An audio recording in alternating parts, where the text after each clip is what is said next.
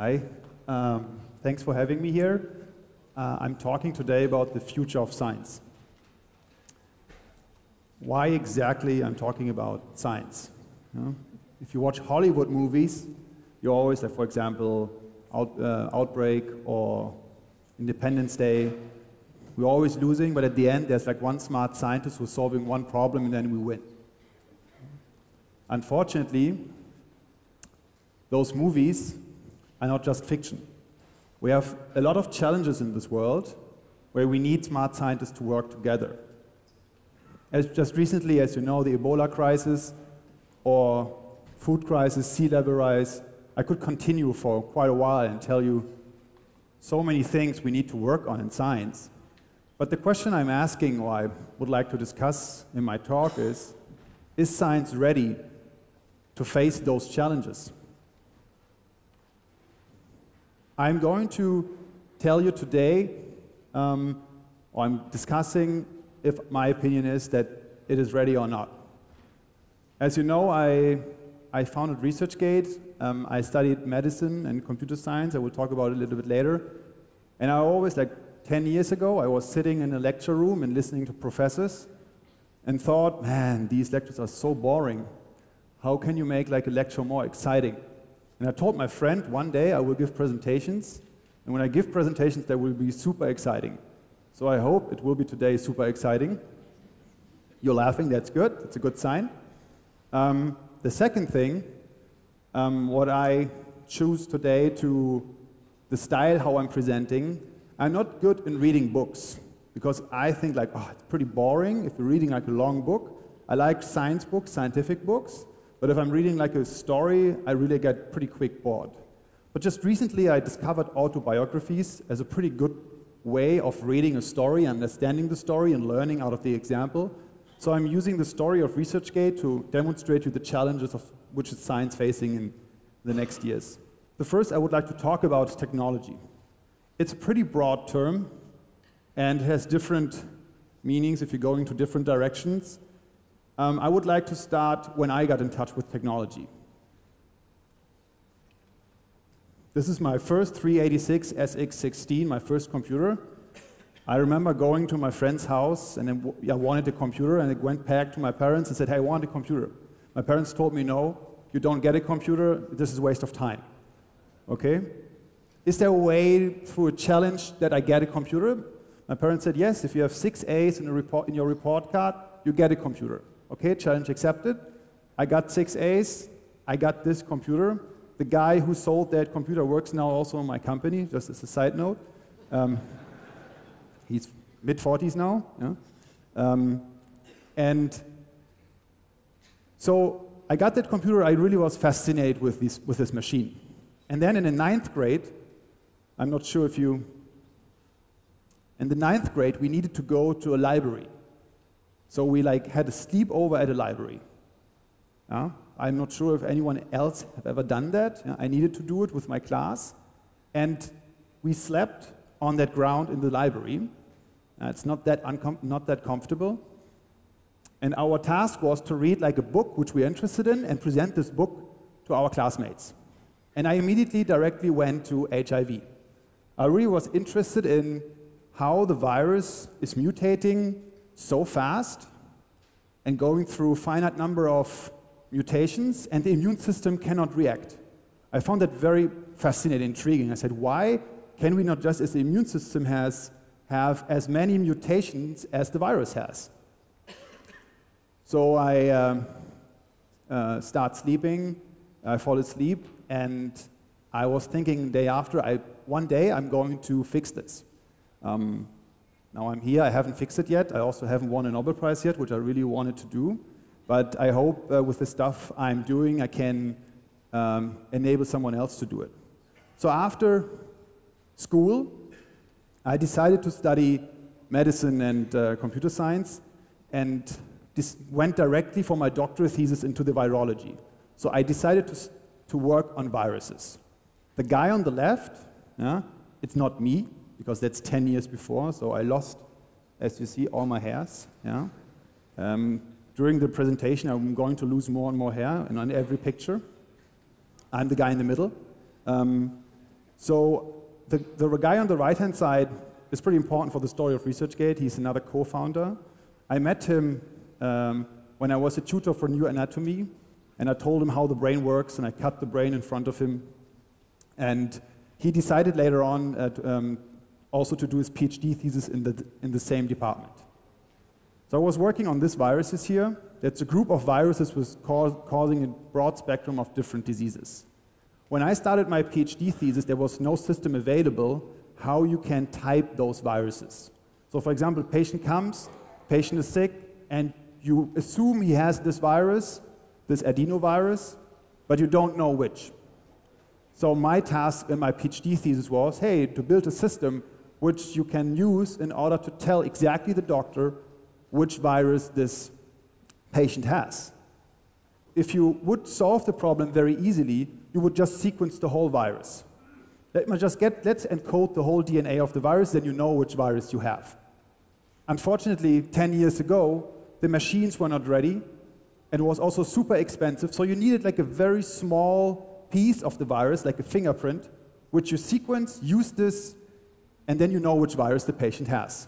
And I decided for one area, it's right in the middle of the genome, and the size of this small piece is a 60th of the whole genome. So I developed this system, and my system took like 3 days for 600, like for a 60th of the whole genome. And I recently visited again the lab, and now with the new sequencing techniques, for the whole virus, you need 30 minutes. So the mass amount of data you can produce now is amazing.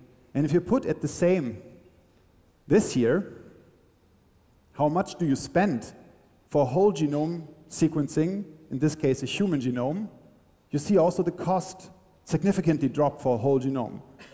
10 years ago, you needed like to invest $3 million US, now it's $1,000. It's crazy. And these two things combined gets you to the next interesting challenge we have in science, is sharing. How much information are we sharing while we're doing research? Back to my story, I was finishing my PhD thesis, writing up a paper, getting all the data together, submitting this article, and the article were like two parts. One was the system I developed, and the other one was the clinical proof that the system works. I submitted it to the journal with my professor. They came back to me and said, yeah, we like your paper, but please cut out the clinical data. We are a basic science journal. We don't need this. I thought about it for 5 seconds, but I was, doesn't matter, yeah, good idea, we're getting accepted, let's just cut it out. Then we revising the article. While we're revising, another group in Canada is publishing an article which exactly was doing what we were doing. So again, we need to revise, do more research, enrich the publication, resubmitted, article was accepted. 3 things you can get out of this. First of all, data needed to be stripped out of the publication, which I found, which if you think about it, it's crazy, right? Like we have created data and you have proven the system, but people don't want this. So you need to take it out. Second is the delay of the publication. And third, which is even more crazy, is the fact that there's another group somewhere in the world working exactly on the same thing I was working on. So the time and the money we are wasting here is absolutely crazy. And I was thinking about where is this coming from, right? Why are scientists so isolated, not talking to each other? So I looked a little bit into the history, and I was thinking, yeah, if you go back as a scientist, you are not like really, you couldn't talk about everything, right? Church or other religions are telling you what the truth is. So if you come out with your new findings, it could be dangerous. This is one part of the explanation you could give. Another part, of course, is the fame. A good example is HIV. A person we interviewed a couple of months ago, a very pretty person who was really involved in the HIV discovery, said HIV would have been discovered way earlier if he would have shared the samples of the patients with everyone. But everyone wanted to have the fame, which, again, ego is good because ego drives competition and creates value, but sometimes too much is exactly the problem what we have in science. Back to my story, and I'm losing now more and more hair. I decided to switch research areas. So I switched from I finished my virology PhD and said to myself, I want to do a new area. So I was working then in radiology, imaging, computer science related stuff. Went to Boston, was doing it there, and then in this team, we worked on a project where we tissue engineered a finger on the back of a mouse. Yeah, E. Yeah.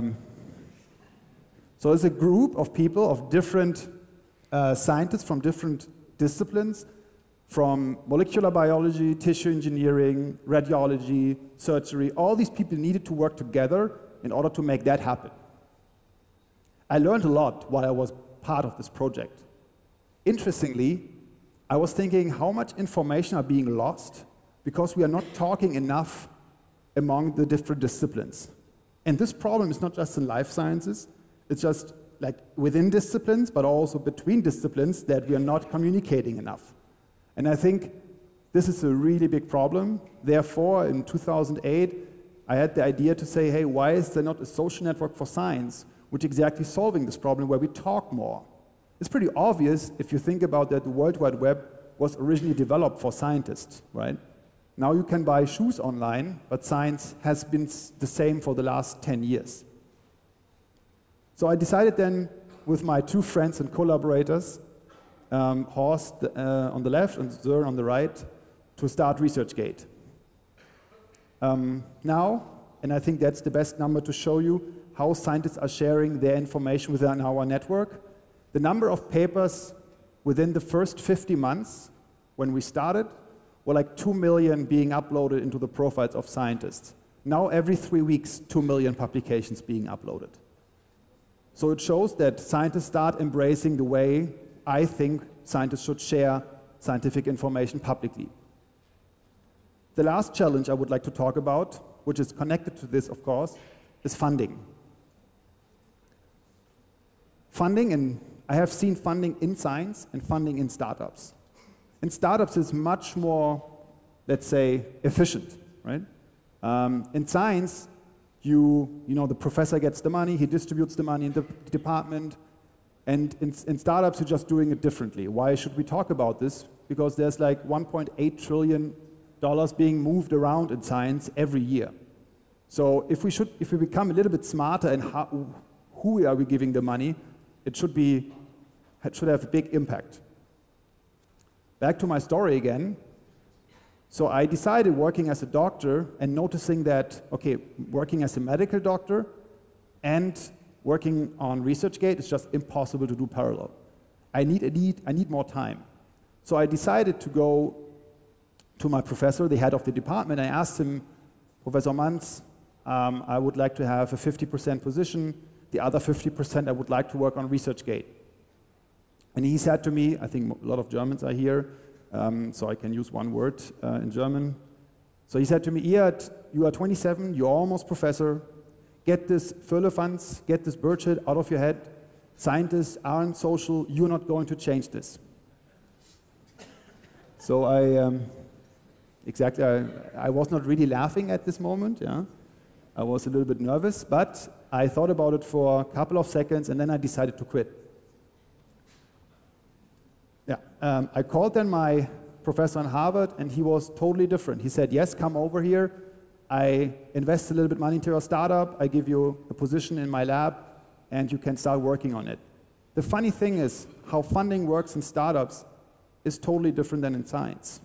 So funding means two things. One is you help someone, you give him money, but also let him work on his stuff and give him the freedom to work on things which are maybe not totally connected, which was in this case, but not connected to that what the person should do. So when I start also getting money from these famous people you may have seen before, it just works different. They look at the team, they look at what you have produced, but they also look at the impact, right? And in science, the currency is different, right? So in science, it is at the end where you publish, in which magazine do you publish. So it puts a lot of pressure on the scientist to get something published. But this is the wrong incentive, of course.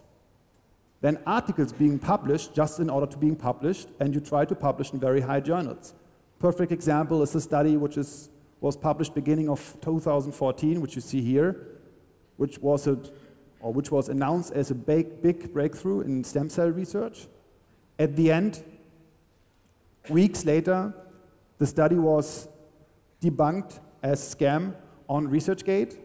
So people published then on ResearchGate results and said, hey, I cannot reproduce those results.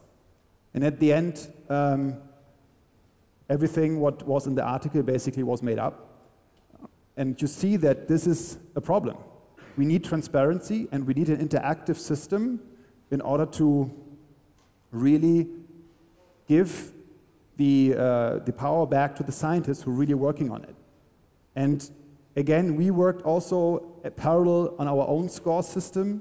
This is just one number which reflects the quality of the contribution you're making in our system.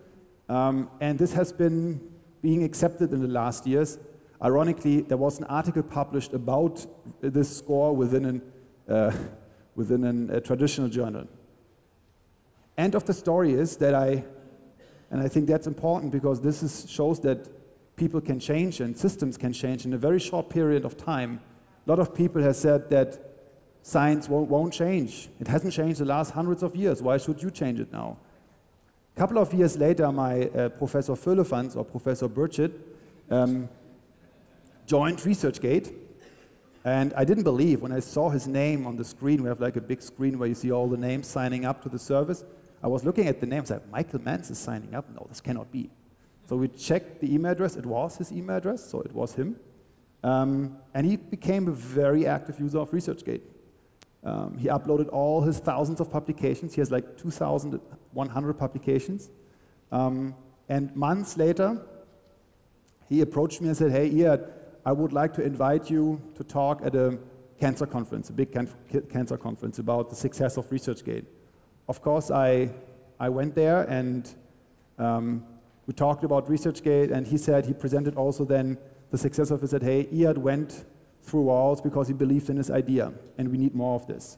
And he, with his 65 years, he's 65 years old, really now became an active user. Again, a good demonstration that you can change something if you want. To summarize, the three challenges are technology sharing and funding, and the answer which the science world has given in the last years to all these challenges is open science. Just be open. And we also, with ResearchGate, have been a tremendous part of this, changing the mindset of scientists to share more of their data. Interestingly, I think open science is just part of the answer and it's just the start of the solution. Let me explain you why. This guy, who knows this guy? See? He's the last polymath, like the last person who basically knew everything what was known at that time. This was around in the 18th century, Thomas Young, and he knew like 11 languages. He was a physician as well, did research in many different areas. Just imagine he has all the information which you need in one brain. Of course, you can deduce out of that much easier new findings. I recently visited the lab of my professor, and I saw this, which hasn't changed that much in the last years. You know? The way the technology, of course, changed. They have different machines. You know? They also share more. But interestingly, the scientists don't know yet how to handle big data. Right? And I find this very fascinating. If you think about that, these labs potentially won't exist anymore at one point. If you look at a startup which a friend of mine co-founded in San Francisco, Emerald Lab, who are building a fully automated lab in a very controlled environment where you really, as a scientist, you don't need any more a lab. So if you look at this, of course, automatically the next thing you are thinking about is this, right? The data we're producing will just grow exponentially. And it's already growing exponentially. You know, the problem, or let's say open science itself becomes a challenge. Just sharing everything is just part of the success. We need something different. We need basically a Thomas Young as an AI, right? Someone who is assisting us while we are doing research and try to understand what I'm working on, what data I should check out, which articles I should screen, what are raw data maybe available which I can look at. And that's something I call autoscience. And I think this has to be the next step of open science. And I think, and I'm very convinced, if we're getting autoscience work, then we can solve the challenges we as humans are facing on Earth and beyond. Thank you.